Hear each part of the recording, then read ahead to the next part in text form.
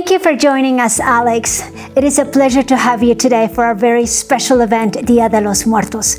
I also want to let everyone know that you are actually our co-chair for the Latino Advisory Group through the Greater Arlington Chamber of Commerce. So thank you for the community volunteerism that you do for us, and thank you for serving as a co-chair. Yeah, thank you, Lena. I appreciate being here on a special occasion and just being a part of this. So I appreciate the invitation and looking forward to it. Fantastic, Alex. So tell us, where are you from? Where were you born?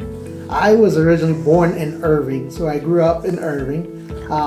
We moved to Grand Prairie as a young family and now reside in Arlington. So resident of Arlington, my roots or heritage is from Mexico. So great-grandparents are from Mexico. So that's my heritage. And I just love it here. It's great. Fantastic. We appreciate your leadership in our community, Alex.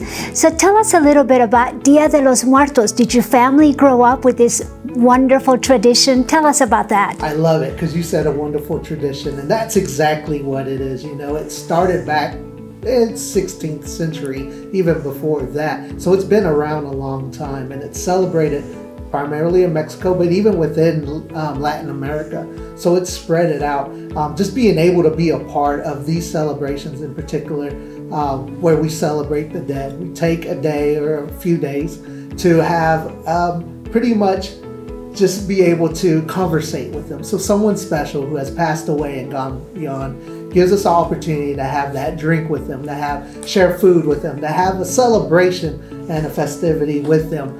That's what it's all about, and that's how we celebrate. Myself, just being here in our community, we have so many different celebrations that focus on Dia de los Muertos that allows us to take part in that. And not only that, but to show that tradition to others within our communities, within our families, our students, and so forth. So it's a very special tradition that we celebrate for sure.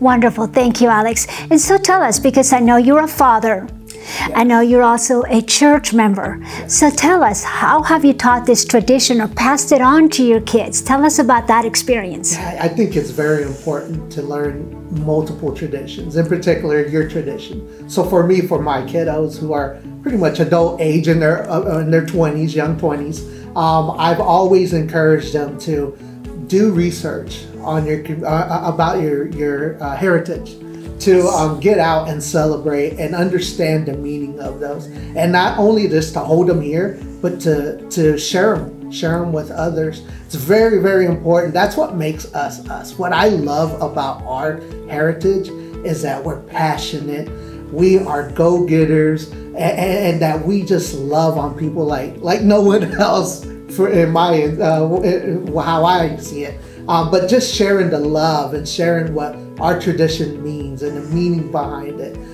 is very special. And I try to share that with my kids, and I see it now.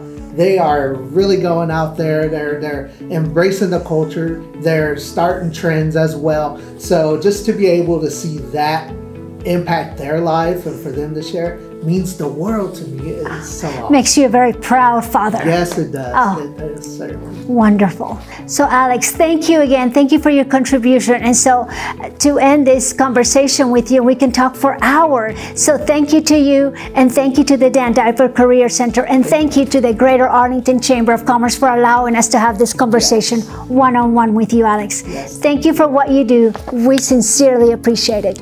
Thank you. Thank you.